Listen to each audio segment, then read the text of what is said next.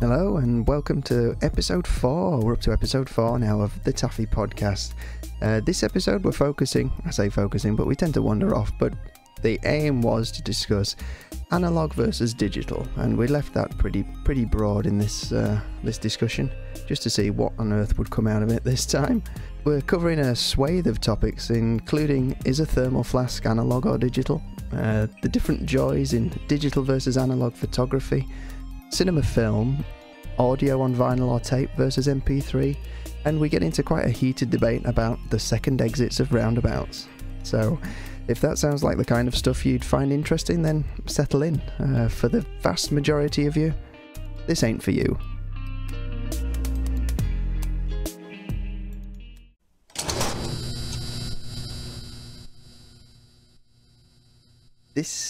I'm going to say this week, but we don't do this weekly, but this episode is we've gone for digital versus analog, and we've left that as broad as possible because we know it's going to wander off somewhere, as it usually does. But the starting point is, yeah, analog versus digital. What do we think? Well, we are doing this over a wet string into some tin cans, so analog has got to be the preferred method, obviously. It does have that kind of production value to it, doesn't it? Hey, I finally found it on YouTube. Oh yeah, you I moved the channel. Yeah, I'm going to keep moving it every week so you can't find it. I've got 8 YouTube channels. We've got more than one video now. We've got 2. There are 2. Oh wow! I listened to one of them. Although One of the 3. by the time this episode goes out, we may have 3.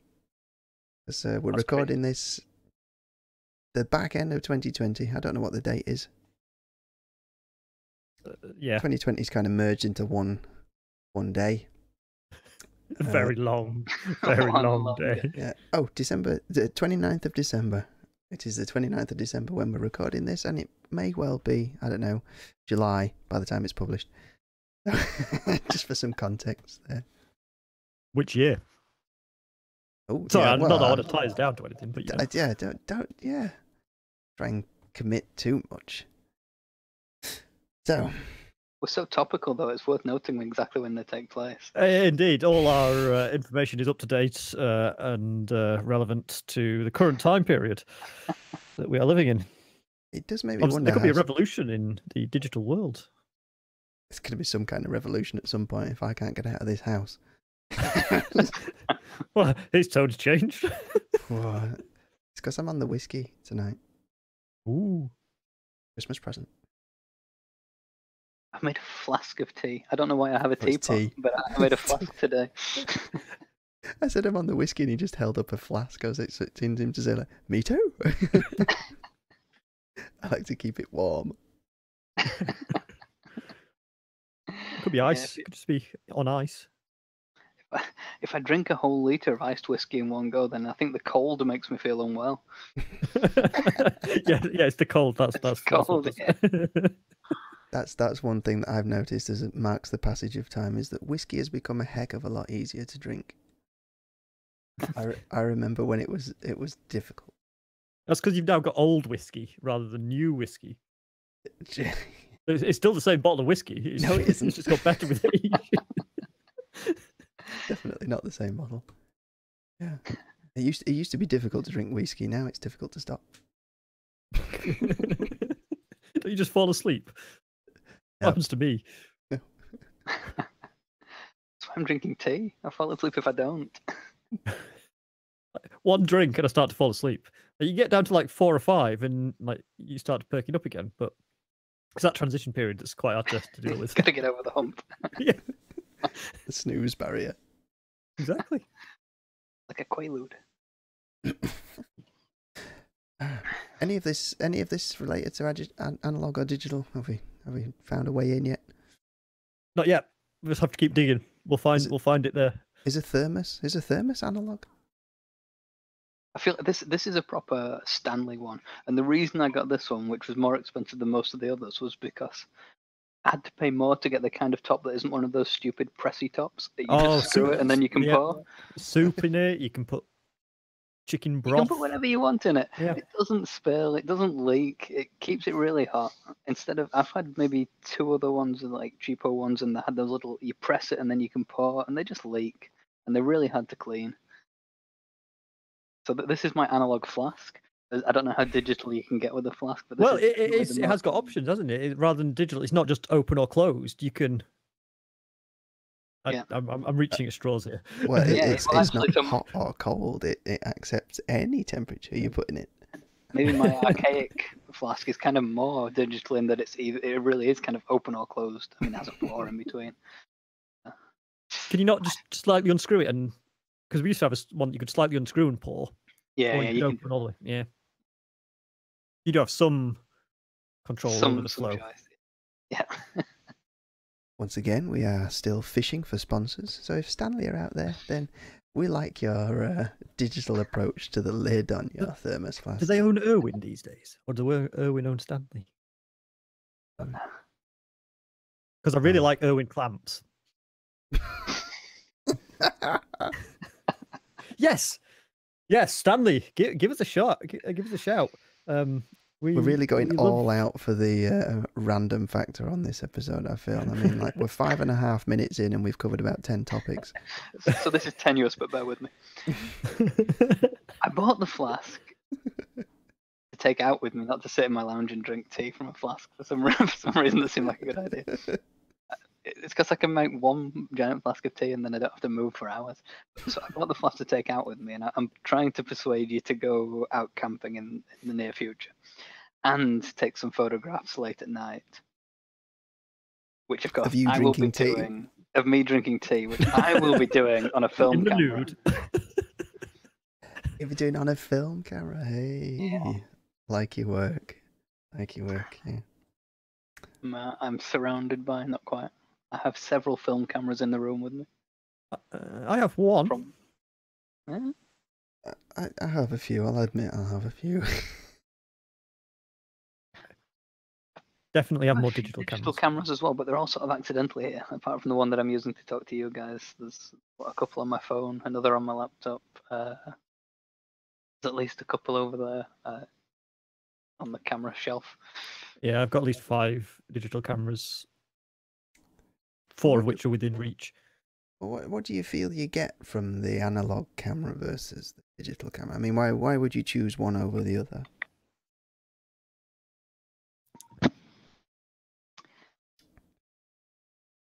What do you think on that Very one? hard to answer. See, I there really is prefer film.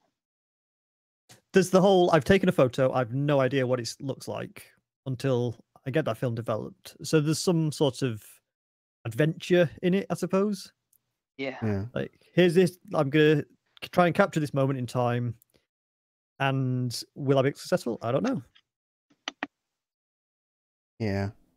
And there's obviously a desire then to better yourself to be able to take the photo that you want to capture at that point, so you don't waste your money.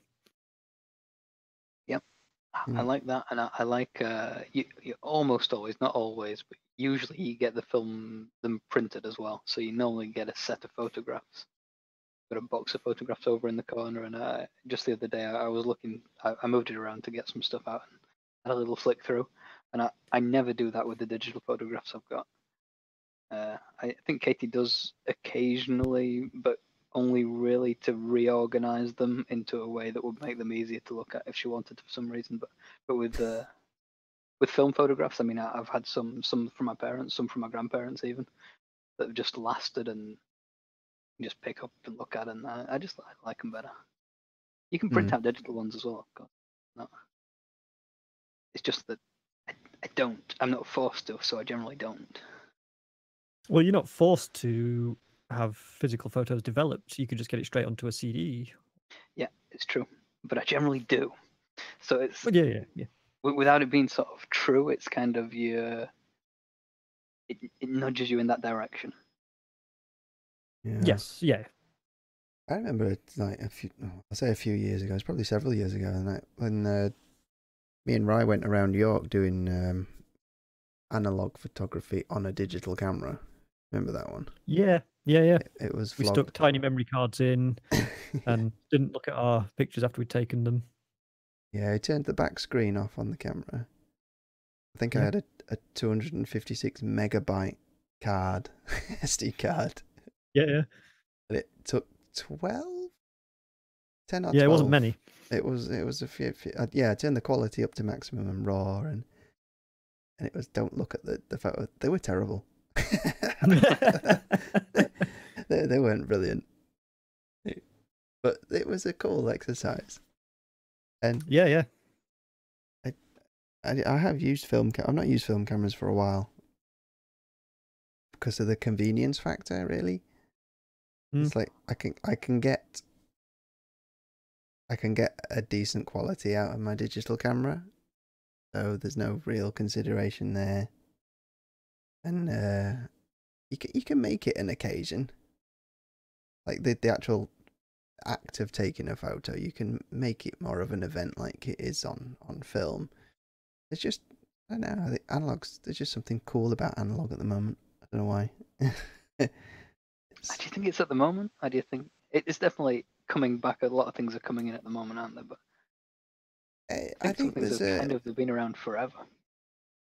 The thing with digital is like, it's everywhere. Like your phone, your computer, like signs now, electric cars with iPads in them. All your media comes through a smart TV. So digital's, it's just the way of things. Whereas analog's got this kind of magic trick thing to it. Like you put this paper in, and it it captures an image physically for you. It's funny, isn't it, how the sort of less complicated one is the one that seems like magic. Yeah. It's because we don't understand it. Oh, yeah. I would say yes. I mean, we could try and think about how each of them work, but I mean, the film camera is quite simple, isn't it? Really? Yes, but it's not. Like in operation, it's simple. It's open shutter, let light in, close shutter, roll on. Yeah. But like the actual process of turning light into a thing that is held within a camera is incredible. Like you got to get exactly the right blend of chemicals and the right substrate and everything for it to work. Yeah. I mean, I agree. It's really clever. I don't want to trivialize it, but compared to a digital camera, I think there's more going on there. Yeah. That's something that I'd not considered. How do they develop photos these days in like high street photo shops? Do they still use chemical baths and everything, or is it just a scanned negative into a photo printer? They'd have to develop the negative first, so they'd have to have chemicals for that. But then I guess they just scan the negative and photo print it. I doubt they use an enlarger or anything like that. Yeah, it's scanned. Scanned and printed. But the developing stuff, it's like one big machine. It's like a giant photocopier thing. They put it in one end and it runs through the things inside. Like I think they can get like a bit of a preview and they can tweak some of the timing of the chemicals. Right. To change the colours and the exposure of some of the things. But it's done per roll. So it's like they have to average it over the whole roll. So if your first one's quite bright and they want to tone it down, and you've got a slightly darker one, that's going to be even darker. And yeah, and that's terrible for me because although there's only 24 or 36 on normally I've got 35mm roll, so normally there's that kind of number. I often don't use a roll up, and it might be from several different places in really different lights, and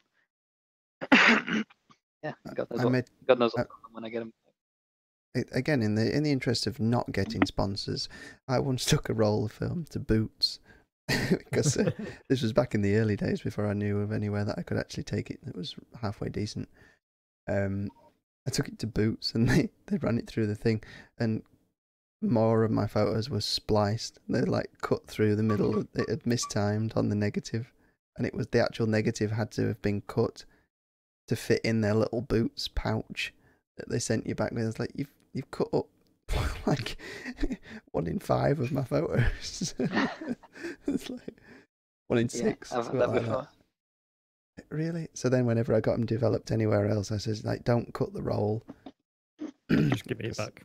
Yeah, like just develop, don't cut, and I'll scan it at home if I ever want to. Like, I've never done any like enlarging and that kind of stuff because not got the setup for it. It's on my mind to have a go at that this year. I've never done it either. I've never tried it. I've never really read about it, but I think maybe this year I'm going to have a go. Build myself a little room in my shed. My shed's pretty light proof, so I'll have a go at it.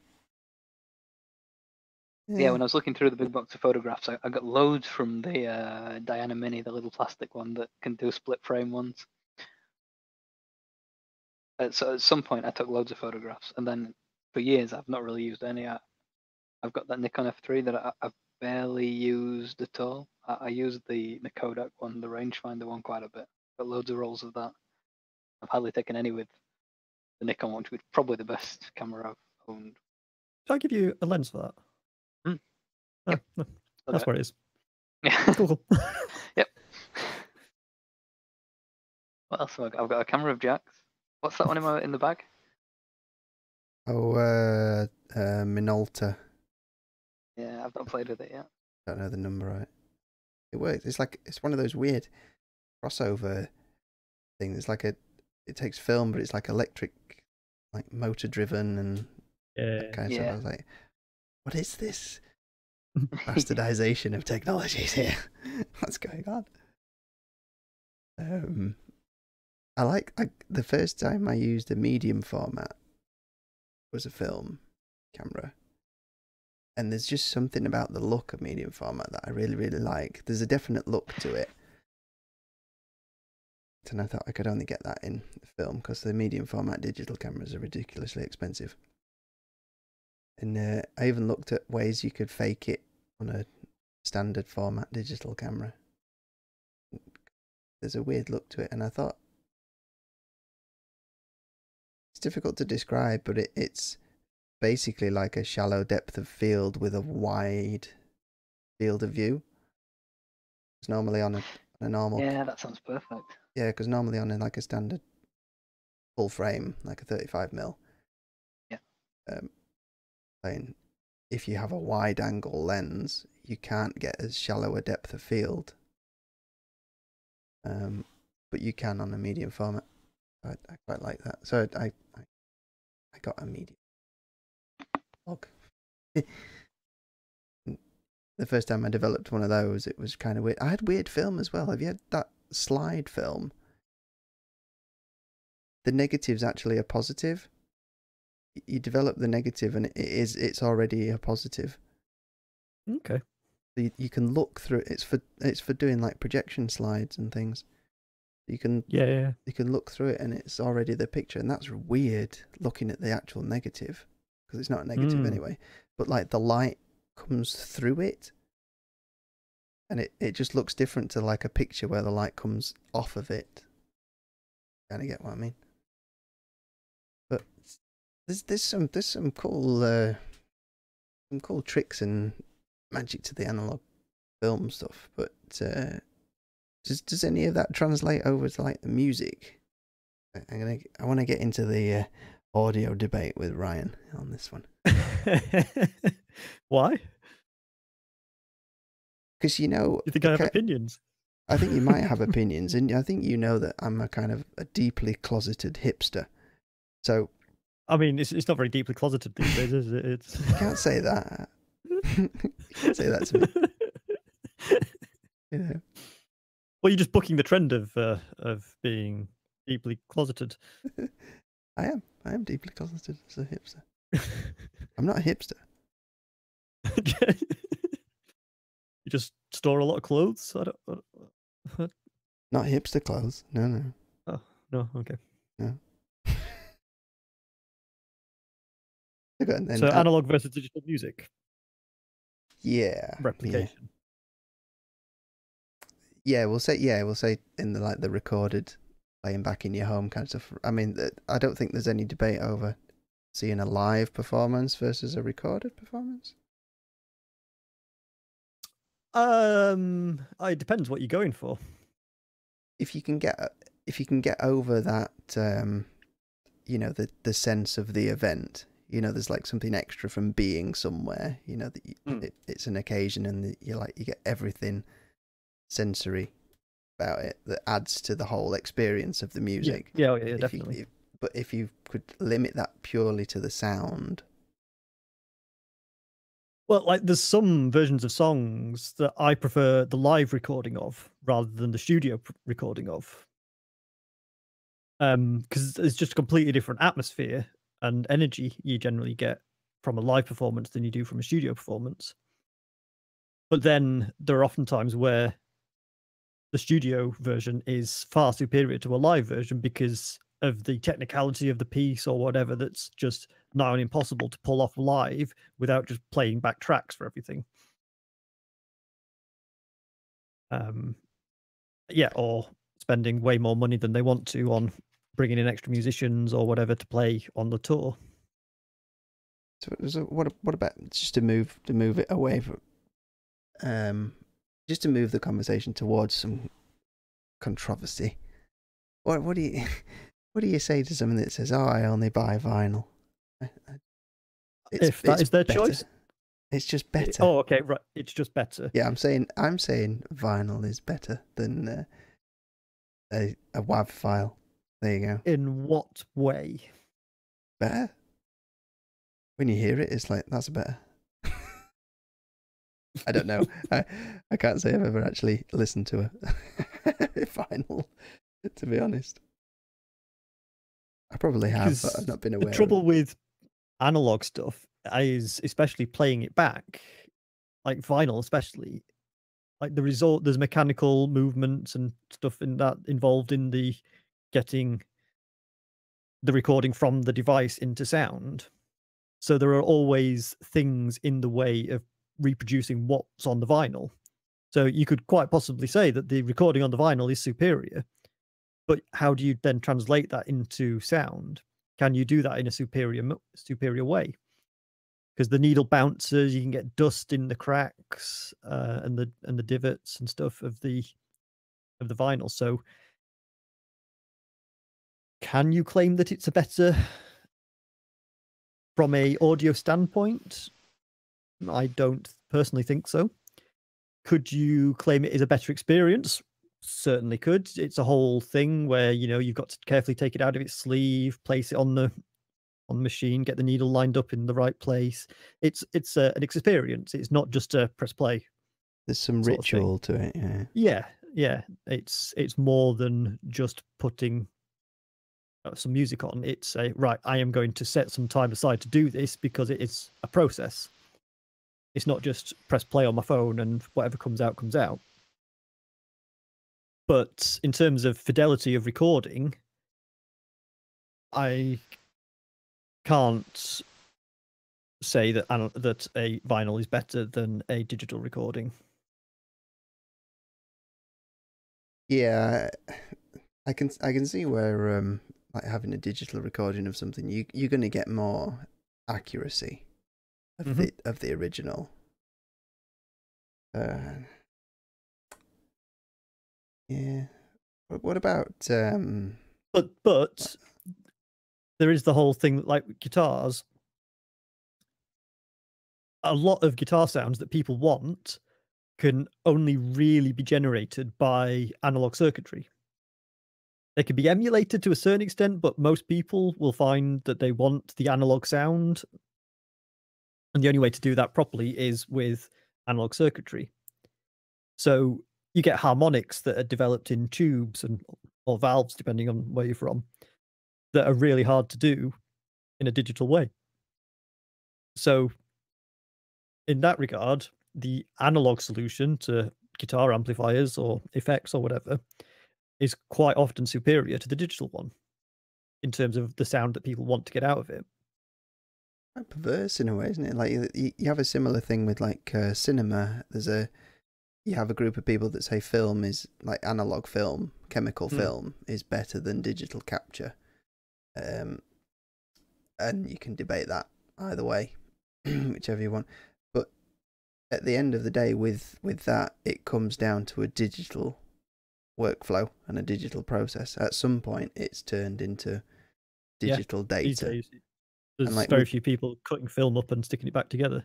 Yeah, it's just not cost effective, and it takes a hell of a lot of time, and it's yeah, the quality of the thing coming out at the end isn't as clean. I say clean. It's like it was similar with music, like what you were saying, like the majority of traditional musical instruments are analog. It's a vibrating string or a skin or tube resonating at tube. frequencies. Yeah, and that's captured, and it has to be captured at some point. Yeah. Though I think, wasn't it Jack White did he like set a record record for the fastest turnaround from live performance to finished vinyl. Oh, did he do it at the gig? Yeah, so He had a printing press out back, and he had a guy cutting the record on a lathe. It's like a lathe, isn't it? It cuts on. It's a weird platter kind of lathe thing. They had a guy cutting it there and then when he was doing the performance, and so he did a few songs that would fit on this disc, and then he continued the concert while they sent this away to the local place. Like they couriered it there themselves, and they got it. It's a whole cool process to it. Like it's like plated and then pressed, and then they press out the vinyls, and then he got them sent back, and they got back to the concert before he'd finished, and so he could people buying it at the yeah. Cool thing. But so that, I think that was, well, it can't have been. It can't have been. It is analog all the way through, isn't it? Because the mics. Well, it depends on how they did it, because most big tours and stuff use a digital desk these days. It was a small venue. It was like a little venue. Record shop. It could have been an analog system, but how did they get the information from the microphones into the lathe or whatever? Yeah. I doubt they were doing it by hand. I mean, it's possible. Don't know. So see that much of it. I guess it'd be like mixed as well, wouldn't it? So yeah, are they analog mixers, digital mixers? You can get them. You still can get them. But yeah, and I imagine if they were doing that, then it probably was an analog desk with everything associated with it.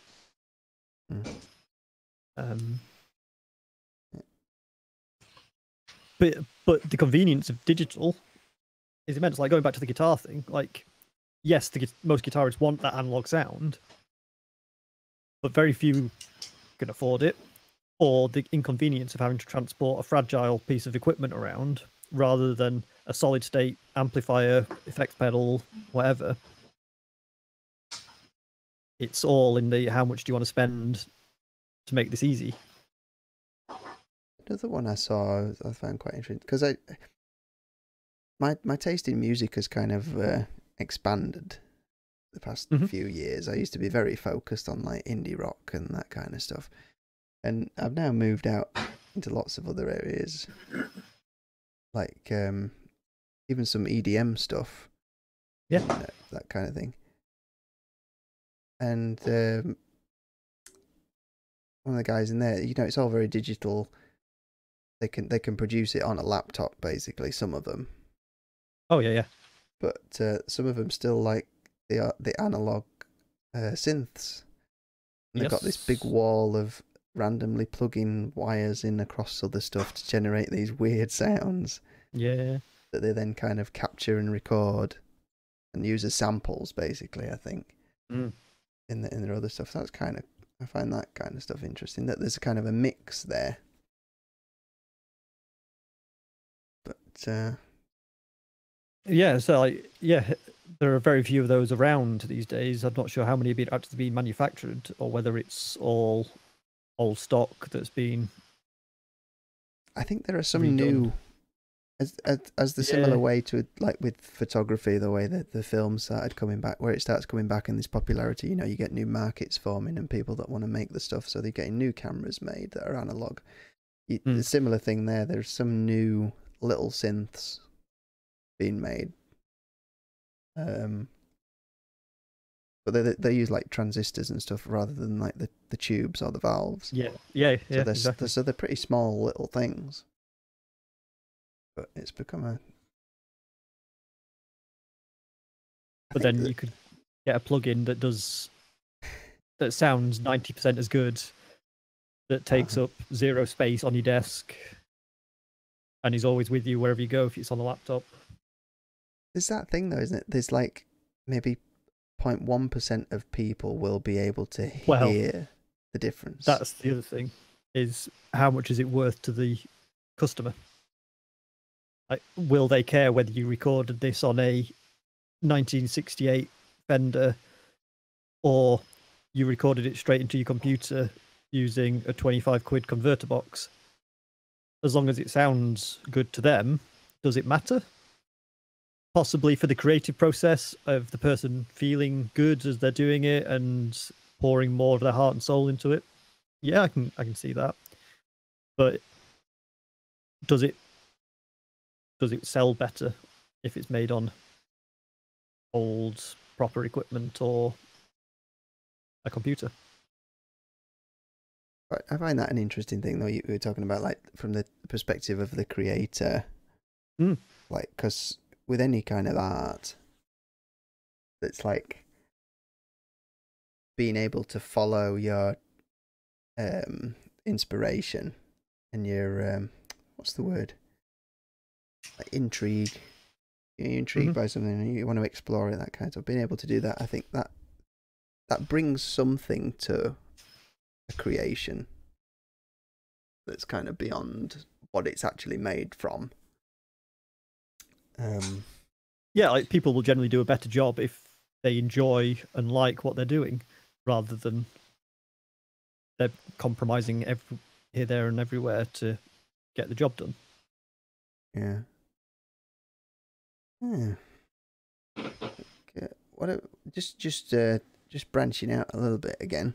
The other one I've got written down here is like ebook market versus bookstore. Does that count? Does that fit with your theme? We covered this in one of our previous episodes.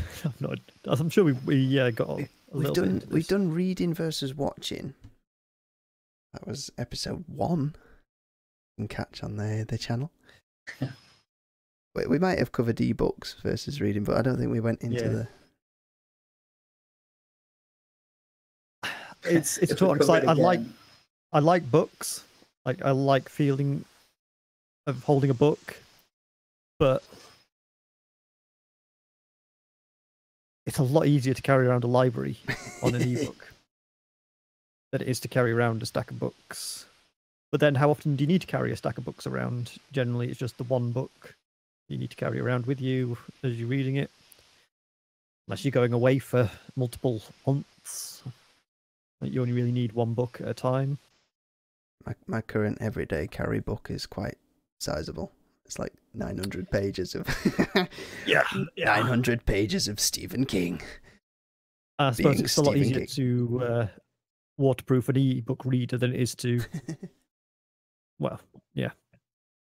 Yeah, but your physical book doesn't go and change the cover on you because there's a new updated cover version coming out. It doesn't try. No. It doesn't try and plonk an advert in the middle of the story for you. because you cheaped out on the ebook and thought ads subsidized ebook won't be too bad. E-reader, sorry, won't be too bad. Although saying that, I have got a physical book. I got one for Christmas, and it within the index at the back of the book, there's like a page of index, and then there's like a full page advert. That's like you quite have to get adverts for the next in the series. Well, it was a paragliding book that I got. It was like a bit of a textbook. So in the back there's like adverts for kit and wings and holidays. Yeah. Going back to the covers thing though, I find it really annoying that they change the physical book covers when they do a republish of it. Right. It's like, I'd quite like to have a set of books with matching covers from the series. But then if you trying to get a historical set like that aren't published anymore, you've got to really look and find the one that matches the ones that you've already bought, and you can be there for months trying to find the one that matches into the set. Why did they change it? Make it better. Yeah. I did saw it in Waterstones when we were allowed to visit bookshops. They're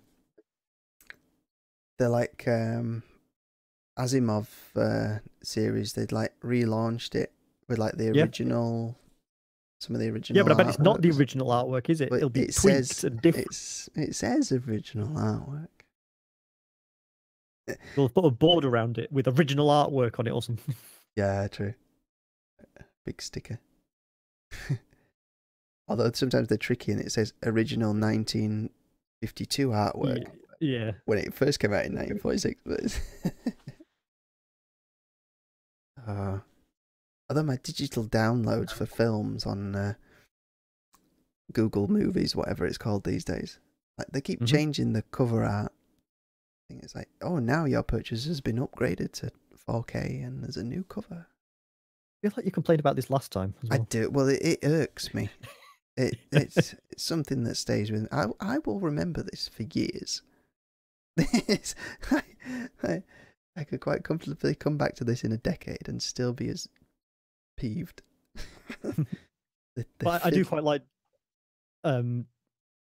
download films, whatever, for films that I don't really want to own, but I want to watch. Example? You don't want to admit to them. Are they 18 rated? Yeah. I don't want to own it. I don't want to leave this lying around. How do I? Yeah, I know what you mean, though. I mean, it's that cheap, isn't it, to get a digital copy of something instead of going out and buying a real thing. And I have an idea that it's kind of more environmentally friendly, but I'm not sure that it actually works out that way in practice, especially because there's a million different services streaming the different things. And every time I want to watch it, I have to stream it across a network, and it's been, it's been cached and buffered all over the place. And I don't think it's probably doesn't work out that much better. I mean, from like simple power usage of watching that film across the world. Yeah. But then, how much did it cost in terms of shipping it across the world from wherever it was produced to land at your doorstep and everything? Yeah, it's really hard to judge. But for a single use, then yes, yeah. But those films that you really like, you're going to rewatch. I was thinking while I was struggling to get some combination of being able to hear you and speak to you working, but maybe a way of thinking about it is if I could only choose one, like if I could only choose to have an ebook or a real book, I'd choose a real book. I mean, I'm not suggesting a single book, but if I was only going to use one of that type of thing, and if I was only going to choose a record or a CD or a digital, then I think I'd probably choose a CD. I wouldn't choose a record, although I listen to a record, I put a CD on, or I listen to a record, or I like having digital stuff because I can have it with me out and about. But if I was only choosing one, I think I'd probably choose CD. I'm not so sure about that. That's harder than book. Yeah, I do like CDs. I have a decent collection. But like you say, if I'm not allowed to have a MP3 version of it on my phone, I'm only allowed to have a CDs. Might go for digital. Yeah. For films, I'd easily go for a Blu-ray over a digital version. Yeah, definitely. What about a map versus a sat nav? I've only got one. I'd choose a map, and yeah, like the battery. That's all I could ever have. I mean, I use the sat nav way more than I use a map. But we went out somewhere near Castle Howard today and went for a walk, and the sat nav was just kind of crap, especially because the postcode wasn't for the actual place. The postcode was for a place near it, and then there were some directions from there. But it's much easier if you just have a map.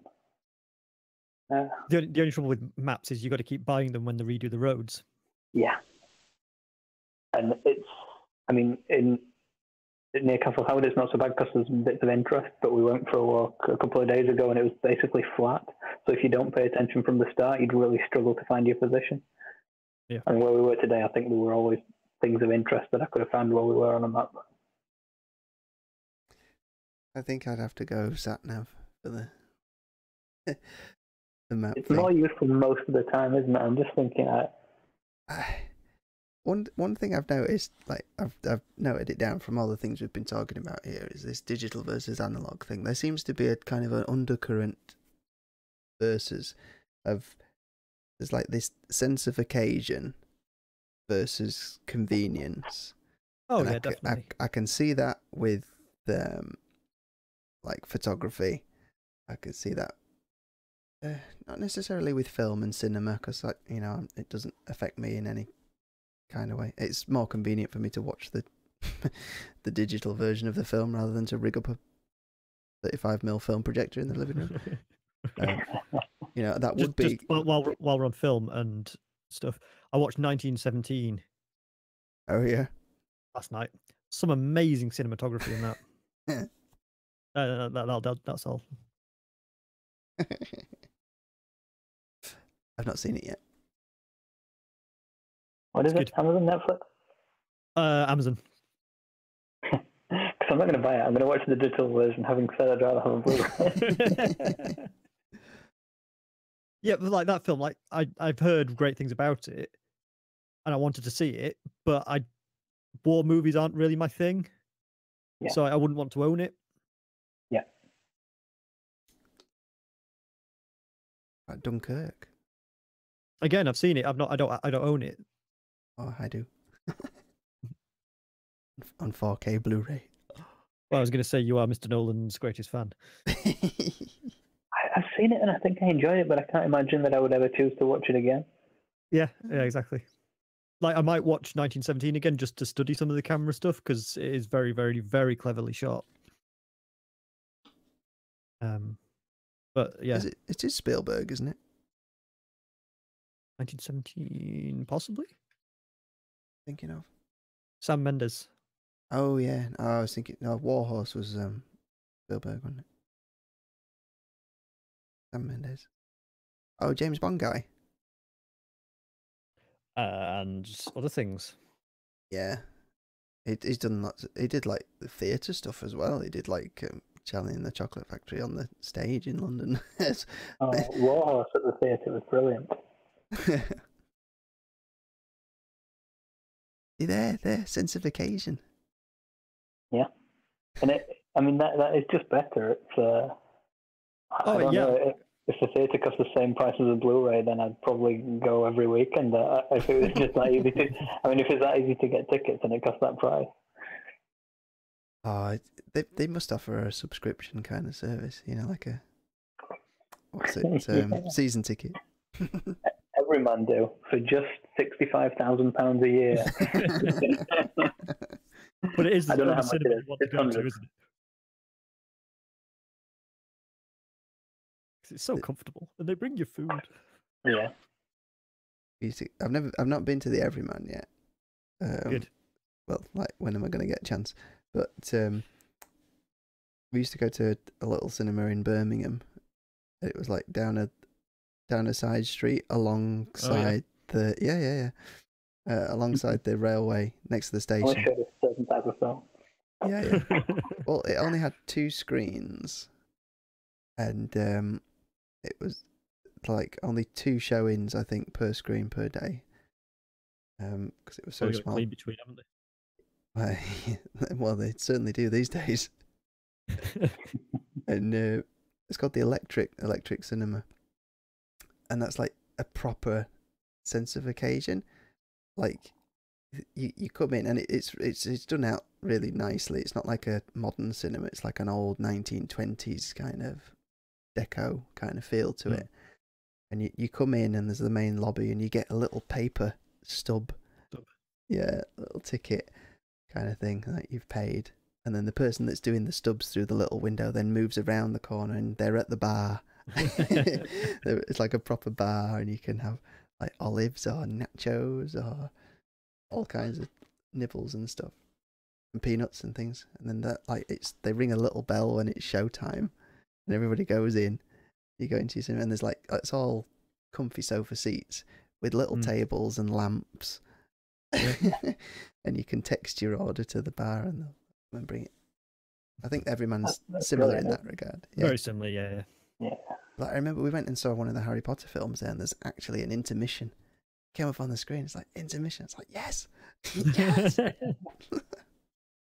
Was it a properly defined place as well? It wasn't just like in the middle of a scene. It just like intermission. It was we've watched this. We know where to put the intermission. Yeah, no, it was a planned intermission. Yeah, I think the film's actually pretty damn long. But yeah, so in this whole kind of sense of occasion versus convenience thing, I can get down with the sense of occasion and the analog. It seems to have more of a sense of an occasion than digital. Though you can make it that way if you want, I'm sure. Oh yeah, yeah. When it comes to maps, I don't get any sense of occasion from a physical, real map. I just want convenience when it comes to maps.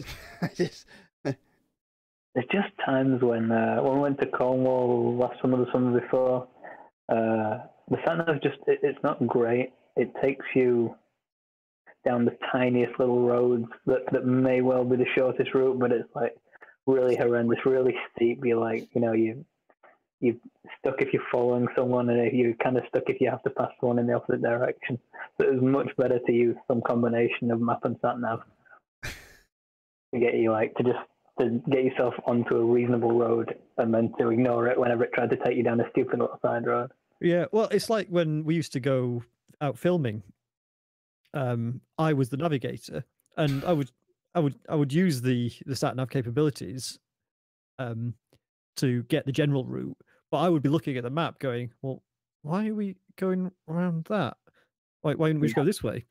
Yeah, and then Jack would just ignore my instructions. Look, right, second exit on a roundabout is straight on. It depends how many exits. It's just not. Second exits. All roundabouts have 4 exits. Straight on the second. Wait, no, 1 entrance and 3 exits, surely. Well, once you're on it, it's got 4 exits. Well, no, it's got 4 entrances and 4 exits. Oh. We should write this down as a topic for next week. So roundabouts. People that have made it this far into this podcast will be thrilled to know that next time it's roundabouts. And how many exits do they have? But yeah. So I didn't ignore you. I misinterpreted your instructions. Willfully. It's like, I still remember your face like, oh, what? So you're not going that way then? We are going to go over the toll bridges. Okay, right, that's fine. You said second exit. Yes. What? Straight on. No, second exit. It's the same thing. I agree when the second exit is straight on. I wish the sat nav would say straight on.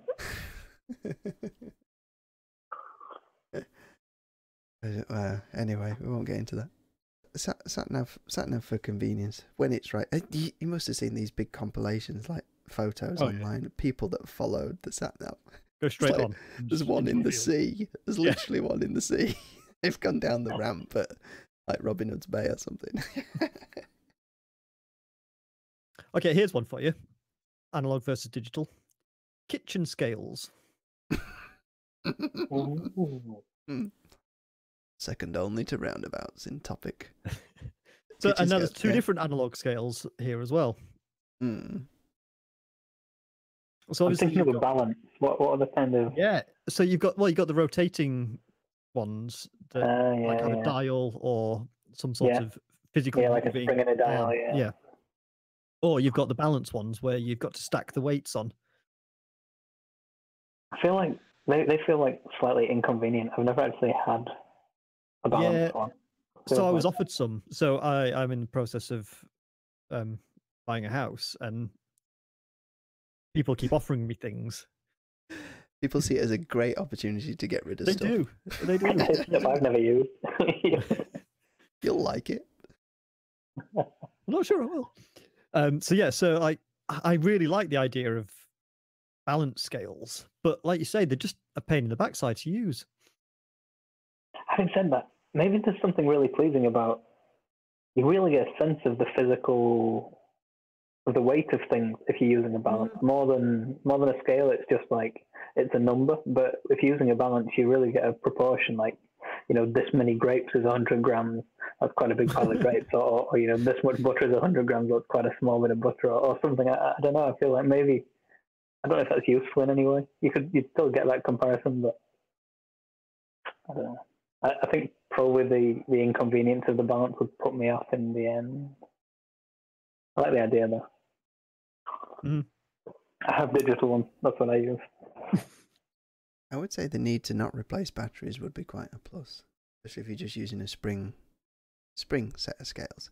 But we have a set of digital scales in our house, and they have been telling us to replace the battery since before we moved in. And we've been here about 6 years now. So it has been lying to us for 6 years that we should replace this battery, and it is still going. So we've got to the point where we're not replacing it. We want to see how long this thing lasts. Now, so you say there's the inconvenience factor of using balances or whatever. I have had to use some horrendous digital scales in my past. So there was one that was a two-part thing. So you had one bit that stayed on the wall where you could put the base bit onto there, and they linked to each other, so that you could always read the scales. With like you couldn't cover it up with your bowl or whatever, so you couldn't. Like, it took like a dozen attempts to get them to link to each other. Like, every time you use them, it's like the most painstakingly difficult set of scales I've ever had to use. So badly designed digital can be a pain in the backside. But I think that applies to most of the things. Like you say, like you've got a advert sponsored ebook reader or whatever. That's just a pain. No, I know, but like that's a pain in the backside, isn't it? Every 500 pages or whatever, you get a new advert. Like, it's just a design decision that was made that makes things more complicated than they need to be. I feel like it's more common in digital things. That's maybe just because they're newer and that's more common now. I feel like most of the old things I own, the designs have been really, or maybe they're the ones that have lasted, I guess. Yeah. That's probably it. Although there's a kind of a sense in the digital realm where there's like the consumer doesn't actually own the thing anymore. It's like you're granted access to it. Like even with like Apple iPhones particularly is what brings to mind. It's probably prevalent across a lot of the brands, but one that comes to mind is Apple. It's like you can't take it to a repair shop and get it done. It just doesn't allow it. Like there's that guy that replaced the camera in the new phone, the new phone. Yeah, and it wouldn't. Yeah, he literally had two identical new phones, and he swapped the cameras over between them, and they wouldn't work because it's linked on the board. It says this is that camera, and he swapped them back again to prove he'd not broken them, and they worked again. So like they're ID'd. It's just to stop third-party repair people from doing it. Like, we don't want people, and they claim it's a security issue. They want to maintain security. It's like, yeah. So it's like you get that kind of stuff. Like the films that you buy and download, they're not yours. If you ever move away from the platform, you have to leave your films behind. Like ebooks, like you were saying, it's like with ebooks or films or things like that. If suddenly there's a movement to say this film or this book is no longer appropriate, we disagree with what it's saying, they can pull it from your ebook, or they could pull it from your library and be like, we can't supply this anymore. It's like, but I bought it. No, you bought the. It no longer agrees with our ethos. Yeah, that kind of. So it could be pulled. So that feels like a wrapping up kind of area of things. We're just coming. Well, it might do to you, but I'm fairly sure me and Matt have got another 3 hours of. Oh yeah, we've barely scratched the surface. Just like a vinyl. So going back to the vinyl.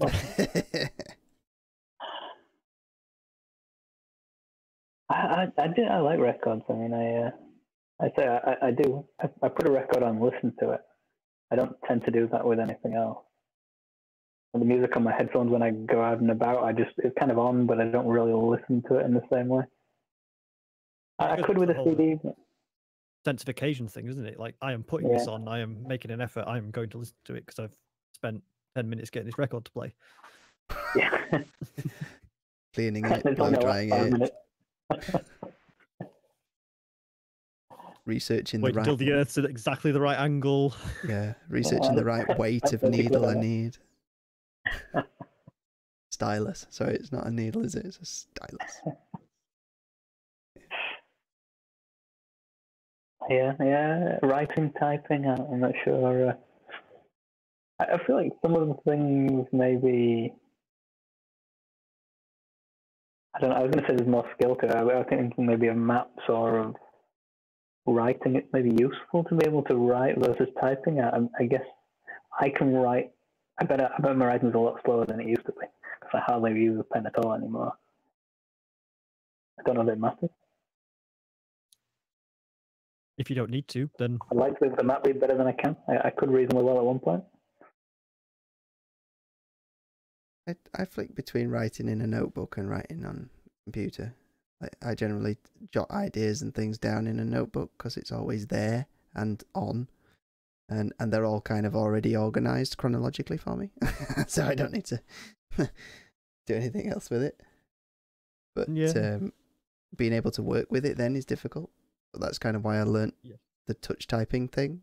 I can now turn it into digital relatively swiftly. I'll always grab a pen and pencil first when I'm trying to design something. Yeah, drawing is something I find like I was all right at CAD at uni, but slow. And now I don't have SolidWorks, which is the only one I use for any length of time anymore. I've tried using Blender a little bit, but they've all got quite a high bar to entry. I mean, they're Fusion 360. Say again? Fusion 360. I was going to design the pizza oven in CAD before I made it, but I played a little bit, but it's just so slow, and I didn't really need to, so I didn't.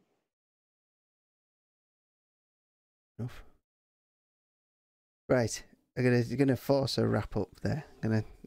Force a wrap up. Well, it's because I want to get into the pizza oven discussion, but I don't want to record that. People don't need to know that one just yet. Tune in next week. Roundabouts and technique. So, my opinion on the analog versus digital is that generally I think that analog has got this sense of occasion that you're doing it for the doing it as well as the final product. Just to throw one quick one in there, it's like getting a letter versus getting an email. Yeah. It feels like someone spent more time doing the letter than will have spent writing an email. Yeah. Yeah, I'd have to type it out so I could spell check it. It'd take less time to design my own handwriting as a font, and then I could type it in print.